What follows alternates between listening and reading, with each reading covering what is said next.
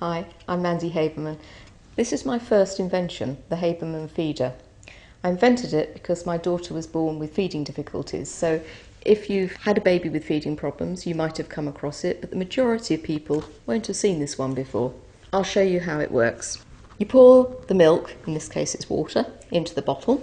You take the valve plate and the little valve membrane. You put the little poppet through the valve plate so it becomes one piece, okay? And the valve goes on that side, and on the back of it, on the valve plate, there's a little tiny air groove. Now that air groove allows air back into the bottle. Then you take the teat, put it through the collar, and you take the valve and you put that side of it into the teat. And of course you screw the whole thing together. And before you start to feed, you have to get all of the air that's in the teat out and fill the teat with milk.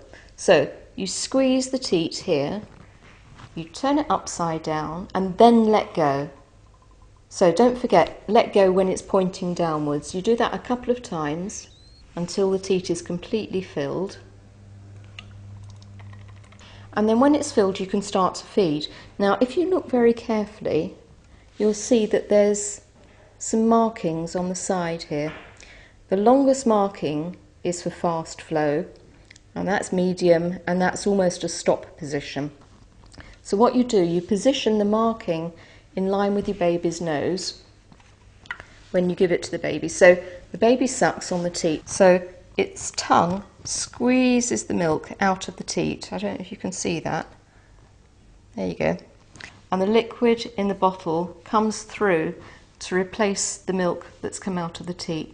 And if the baby's really got a lot of problems, you can squeeze and release the reservoir there. Now there's a sort of a natural limit to how hard you can squeeze because that liquid in the teat can't go back into the bottle, so it restricts how much you can squeeze, and it's about 1/4 teaspoonful. As I'm doing that, can you see the bubbles coming into the bottle? Because what's happening is there's no vacuum inside that bottle, there's no negative pressure, because as you're squeezing the liquid out, that air groove allows the air to bubble back in.